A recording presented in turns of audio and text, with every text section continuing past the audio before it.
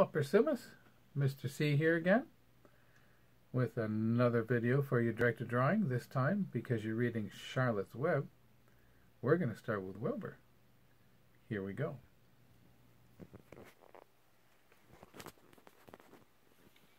First thing we're going to do, somewhere around the center of your paper, we're going to draw an upside down C, or a sideways C. And then from one of the other ends, you're going to curve down, up and around, and down again. This is going to be Wilbur's nose.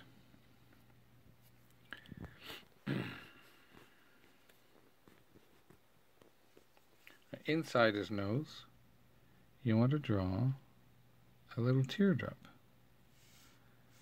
So you start with a point, come around, underneath, and you curve up to the point again.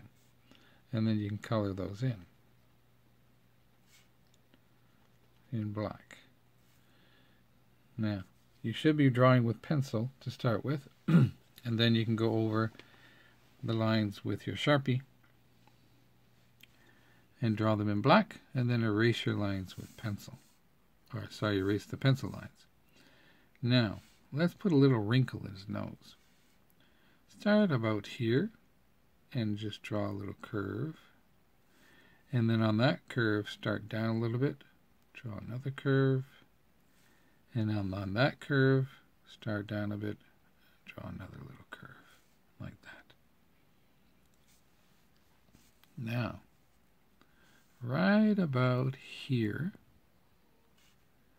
you're going to draw a circle,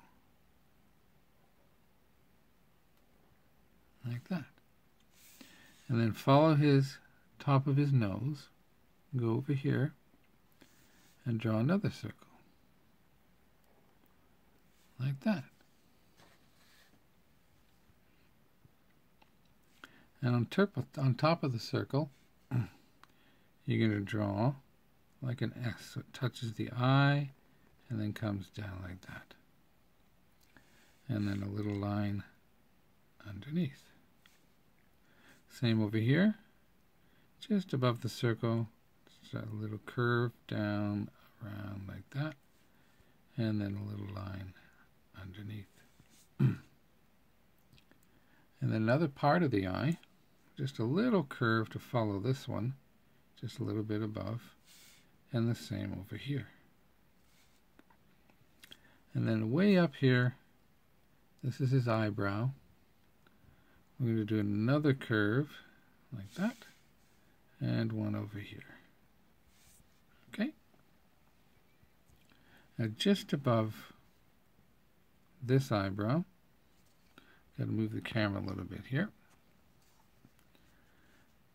Just above this eyebrow, do a little curve over, down, and then come all the way around and scoop down about there. And then back up to this line. Just curve around and stop right about equal with the end of that eyebrow. Now let's do his ear. Right about here. See where his nose ends, so up there, start, and you're going to curve in, out, and stop there, make a point. Right about where his eyebrow is, curve in, around, and up to that point. Now, starting at that point, curve out, in, out, down to the line and stop.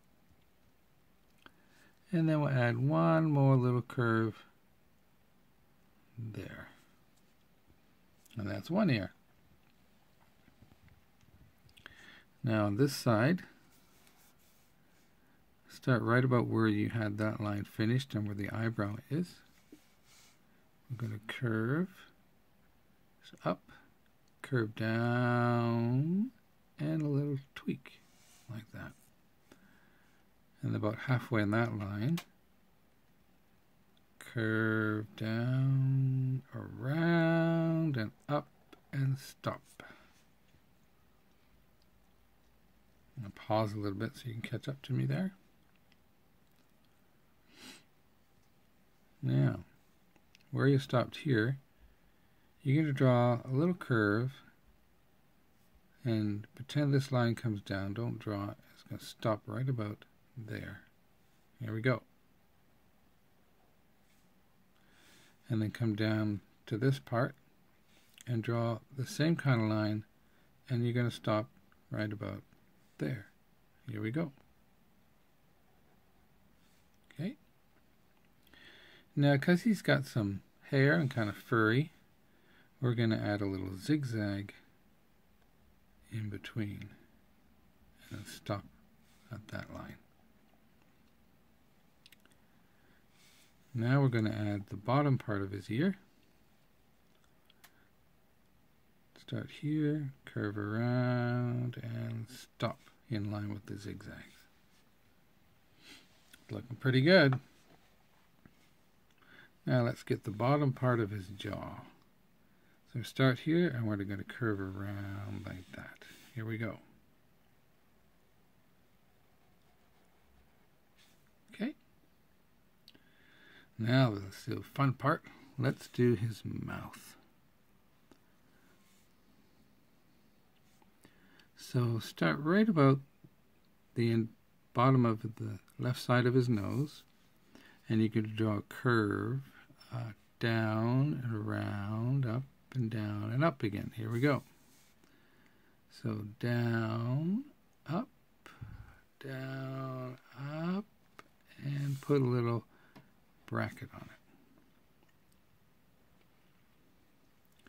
Then right about here, you draw a little curvy line like that.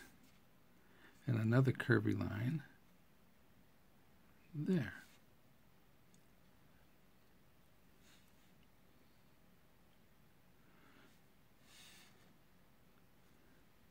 And add a little curvy line that starts here and goes around like that.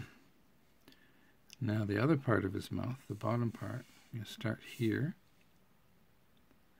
and curve down, around, touch that line, come up, and right back to where you ended your bracket. Sorry, my camera's getting away from me here.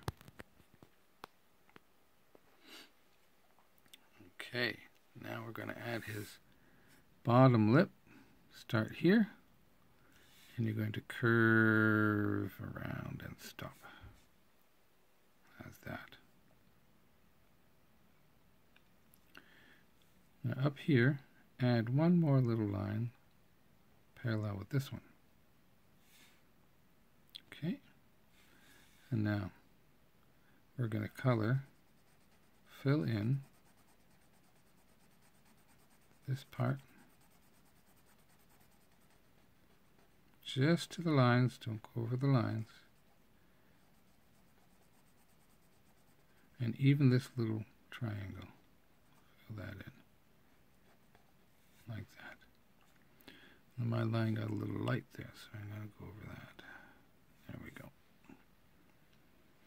That's the beginning, or mostly Wilbur's face. Now let's give him the back of his head a little bit here, a little curve, and then his back here, another big curve, like that. So we're just going to focus on his face, we're not going to do his whole body. And over here, we can draw the front, a little bit of his chest, and a little bit of one of his legs.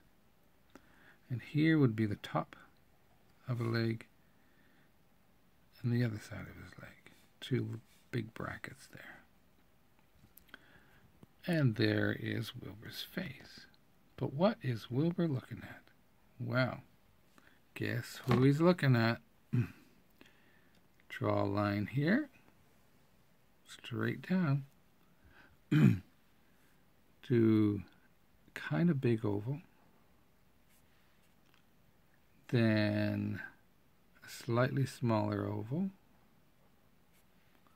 then a tinier little half circle underneath. Guess who that is? Yep, that's Charlotte. So the middle circle, you're going to draw the legs. So you're going to curve 2 legs up and 2 legs down. And on the other side, 2 legs up and 2 legs down. Again, coming from the middle. If you want to, you could put a couple of eyes in there. There you go. There's Wilbur meeting Charlotte.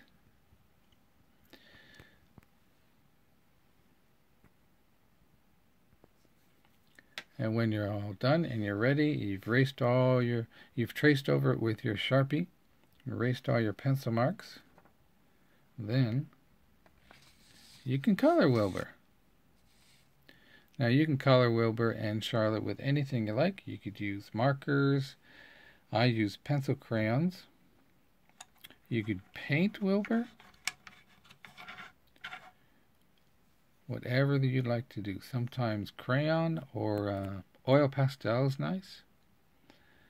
Now for the grade 4s and 5s, or those who want to do a little more of a challenge, let's make Wilbur's face a bit more round. We're going to add a bit more shadow. I'm just using the same pink that I had, and I'm coloring, just pushing a little bit harder just around the edges to get it a bit darker.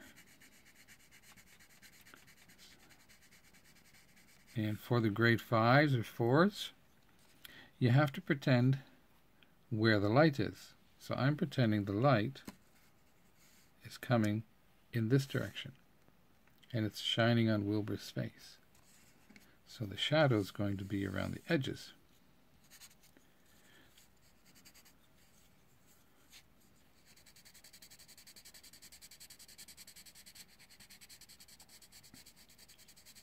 Now you don't want to leave a sharp line like that, so you're going to blend it, push a little lighter, kind of blend it in, and give Wilbur a nice round chubby cheek. A little bit up here.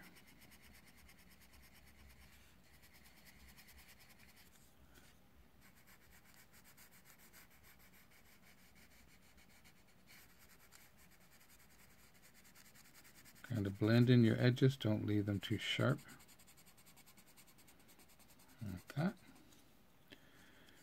Around his ear.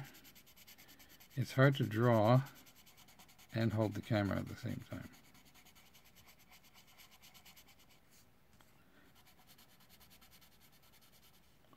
And this behind part will probably be all shadow, so it's a little bit darker. And under here, it gives the effect of his ear or his face being a bit rounder, not just flat. Right? Of course, back here, it's going to be the shadow of his head coming onto his body, so this is all going to be a little bit darker. Now another trick, if you want to start mixing colors, take a gray, or I have a black, and just very lightly use that to make your shadow.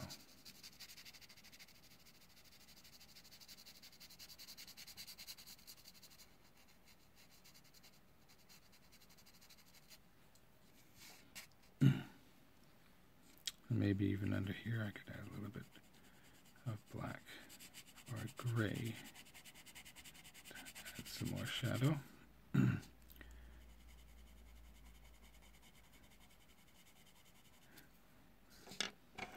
Don't forget, It is a pink pig, so a darker pink and a little bit of gray mixed together makes it for a really nice shadow look.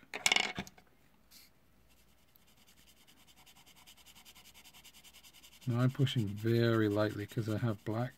I'm not using gray.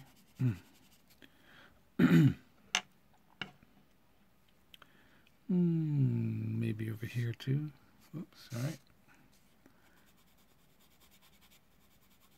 Just very lightly. I still want to see pink. I don't want to cover it up. I want to see pink. So there we are. There's Wilbur looking at Charlotte. Have fun. Next up, I'll do a big Charlotte.